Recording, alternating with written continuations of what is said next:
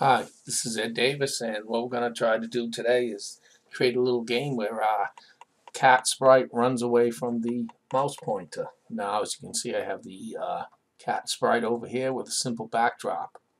We're going to start with the green flag block.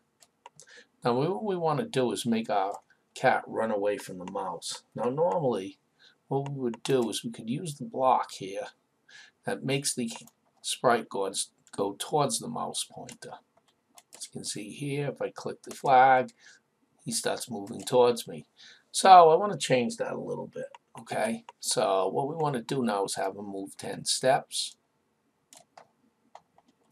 And as you can see now, he's going towards the pointer.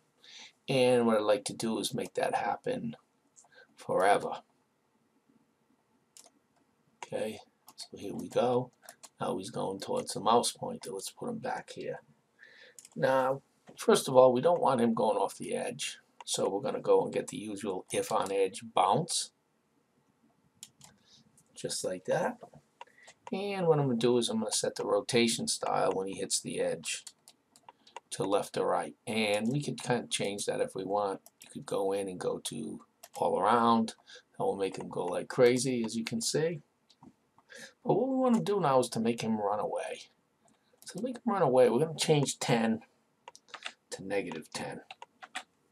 So what happens now is he is now, as you can see, running away. We want to score some points. Okay, so what we're going to do here is we're going to go to events. And we're going to grab when the sprite is clicked. Now we're going to introduce a new thing. We're going to go to our data. Okay, and what we're going to do here is we're going to make a variable. And the variable is going to be called score. Simple enough. And let's just make it for this sprite only in case we want to add things on. So what we want to do when we click the sprite is we want to have them change the score by 1. Let's add a little bit of sound here. Okay, so what we're going to do here is when the sprite is clicked, let's see if we can make this play the sound. Okay, here we go. And let's see.